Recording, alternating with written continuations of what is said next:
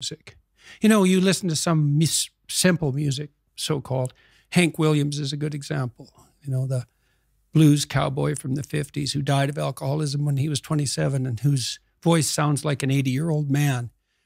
Simple melody, you know, but there's nothing simple in the song and in the voice.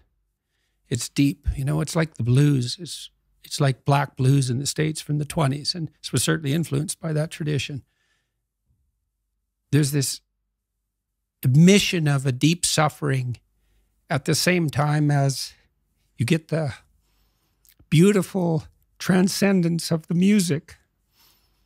And that's meaning, you know, that's awful in the most fundamental sense, but